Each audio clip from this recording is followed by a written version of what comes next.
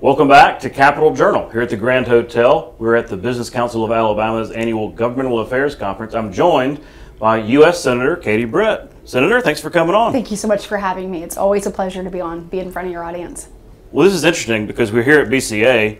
You were the former That's right. CEO or President CEO of the Business Council of Alabama. Right. That was your job before you ran for Senate. So that's kind of interesting. And now you're speaking as a panelist from our federal delegation. What's that like? Yeah, so obviously having put on one of these conferences, there's so much work that goes into it. I mean, so many people making sure that everything lines up and that you've got good material to put in front of people, good panels, engaging opportunities. And so to see today, really appreciated the hard work that went into it, and I know what it feels like when it's a success. And I think this morning was certainly a success, and a lot of people got a lot out of the different panels that were on stage. Is it less stressful as a participant? Yeah, absolutely. You're not worried about, okay, is this going to work? Is that going to work? Is the timing of this? Where is that person?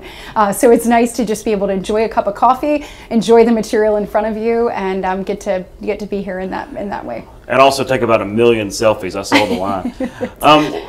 One of the things y'all talked about was childcare. Yes. And the workforce development, the workforce issue is kind of this watchword now, a huge issue. But you have legislation dealing with this from the federal level. Talk about childcare, how that impacts the issue of workforce, and maybe as a barrier to the workforce. Absolutely. So one of the things that I've tried to do since I stepped foot on the Senate floor is find things that I'm passionate about, and that I uniquely have a window into. I mean, I am the only Republican female with school-age kids in the entire United States Senate. So whether it's speaking directly to the youth mental health crisis, or looking at social media, or even taking a look at what it's like, to be a mom, I kind of reflected on my own challenges trying to find childcare, both affordability and accessibility.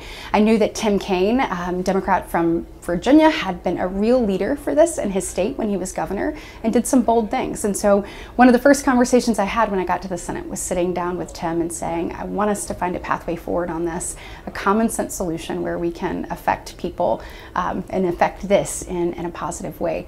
So we're working together on that. You referenced it when it comes to workforce shortages that we have. We have them all across our state. When you look at the economic impact of the child care crisis, it's about $122 billion economic impact a year. I look at it as a mom myself, and I think about when we had 2 small children and we were writing that check for our child care, it felt like we were writing a check for college.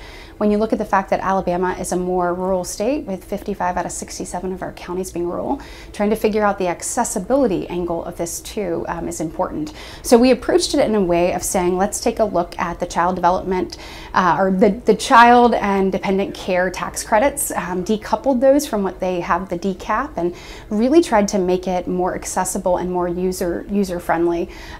Additionally, taking a look at, as we expanded those things, and try to incentivize employers to help in this area as well, moving those tax credits up for businesses up from $150,000, this is the 45F provision, to $500,000 a year, and then also allowing small businesses.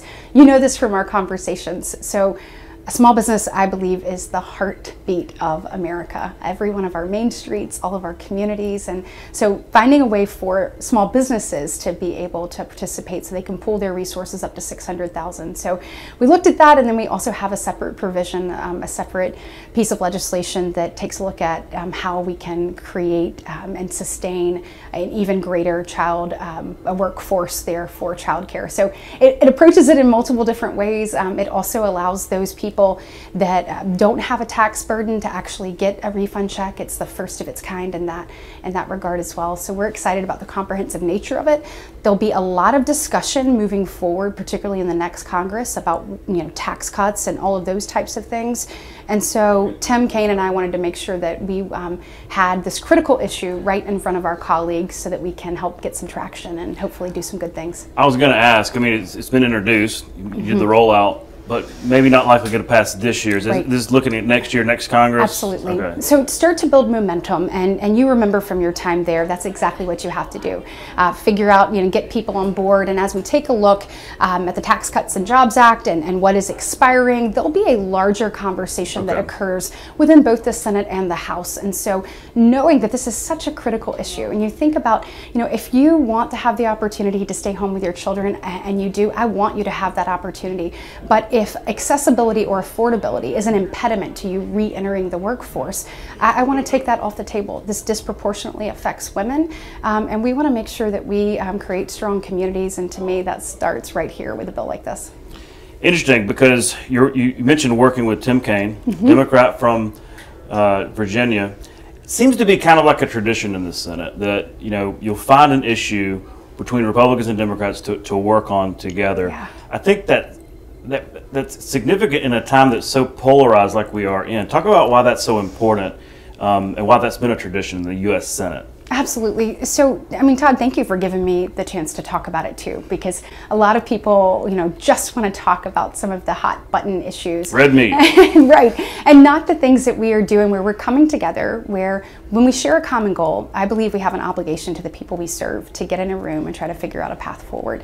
And on this, whether it's childcare or whether it's the maternal mortality crisis, and me getting in a room with Senator LaFonza Butler and saying, how can we fix this? We know that, Alabama has one of the highest maternal mortality rates in the nation. It disproportionately affects Black women. This is 2024. It shouldn't be like this at this point.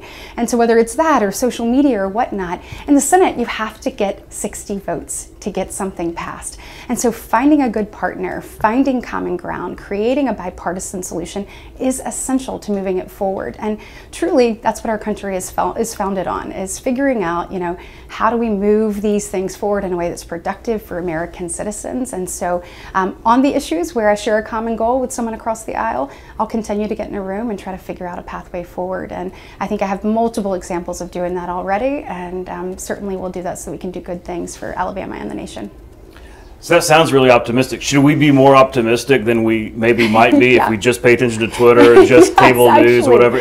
Is it in the room when it's the United States Senate? Do y'all get along more than maybe meets the eye when we just watch Twitter or whatever? Yeah, and I think that, and that's one thing that I try to talk very openly about, whether it's in hearings or in interviews like this, is partnerships that you create in order to do good things. And so I think you see a lot of that in the Senate, but unfortunately, that's not what gets people clicks. We're in a world where, some people in the media believe it's their job to sell the news versus tell the news.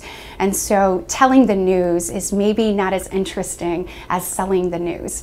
And so I think I am going to keep speaking directly into this. And look, I'm going to fight for our values and fight for our people. And on some of those things, I obviously disagree very strongly with people across the aisle. And I speak directly into those consistently as well. But where we share this common ground, where we can find consensus and actually move things forward, we just passed COSA. It's a social media bill there in the Senate, knowing that, we look at where our children are today, knowing that we've got to put up some guardrails to help them be able to succeed. Those things are important. So we're going to keep doing it. You should be more hopeful. There are certainly things where we don't share a common goal, and you see those consistently on Twitter. But I do think where we do, Americans should be hopeful, because there are good people in the room trying to find solutions to common problems that are really happening in people's everyday life, or issues even that are happening in our communities. So Congresswoman Terry Sewell and I have worked together consistently to help Selma and other areas in the region, whether it's flood risk mitigation and all types of things. So we are working together. I wish that story got told more, because I think it would allow the American people to exhale, and it would give them some hope about what's possible in the future. The bridge. The Yes. bridge in Bayway. I know it's not a direct appropriation, it's a grant and all that, but I know you worked this. Take me behind the scenes. We've read the press releases, we've seen the announcement, we've seen all the. Take me behind the scenes. How does this happen in terms of getting the largest federal grant the state of Alabama has ever seen like this? $550 million to build the Mobile River Bridge in Bayway. Yeah, so I would say probably two things offhand. A lot of people doing a lot of things, and then also never giving up. So if you rewind back to this has been a project I've been working on as a staffer during my time at BCA, and now obviously as a United States Senator. Consistently, you know, when people get turned down for opportunities, you kind of sort of see the momentum dissipate. On this one, though, the players kept coming back to the table. There was great collaboration between local, state, and federal leaders, and we kept asking questions. What was different about, you know, their application than ours? What do we need to strengthen? How can we be better? And continued to keep applying and pushing forward and hoping for a different result. A lot of people don't have that level of tenacity. You have to give it to this community, the state, and our federal leaders for continuing to work that process. You know, additionally, I would say in all of that, you know, building relationships within these different departments and different agencies to kind of have those conversations. You know, people have to want to help you, and you've got to make sure that you put forth the best project. So we had moments of asking questions, moments of changing different things on there. Obviously, Governor Ivey did a tremendous job. ALDOT did a tremendous job. You know, John Cooper worked this. You look down at the local level, Sandy Stimson has been working on this, I mean, tirelessly. Obviously, both the MPO in Mobile and Baldwin County coming together to find a solution. You look at our federal leaders. I was proud to continue to lead the letters on this, continue to lead the effort on this, and really lean into that and the necessity of this. You know, you cannot get from Texas to Florida without coming right through I-10. And so knowing what this meant, we've been diligent about trying to be visionary, and I'm going to keep doing that in the United States Senate. You saw Senator Shelby do it with the deepening and widening of the port. As that port has continued to grow, you know, in 2017 it was named the fastest growing container port in the nation. You know, obviously, and you also have people commuting back and forth. You also have those traveling to visit others and come visit other places.